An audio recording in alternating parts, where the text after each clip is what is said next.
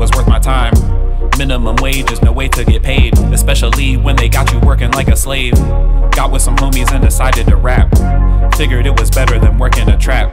Me and Bryant making plans to make our dreams happen. In that broken down house, ready for that action. Life is better when it's all about the passion. Started to find it when I was rapping. Made it official with Tree City Records. If a rapper wanted smoke, he'd get his head severed. Had the plan in motion, niggas went AWOL. No communication, that was our downfall. First time I wanted to quit, it was evident. I had to look at the obstacles as irrelevant. Deep depression, COVID locking everybody down. Not enough money for us to go around. Couldn't pay the bills, so I said fuck rapping. Didn't look like this shit would ever happen. Stimulus checks, they started coming in. Invested in a MacBook, now it's time to win. Learned how to make beats, I'm only getting deeper. Feeling like I'm getting far away from the reaper. Things looking up, but I'm still struggling. Still not enough money coming in.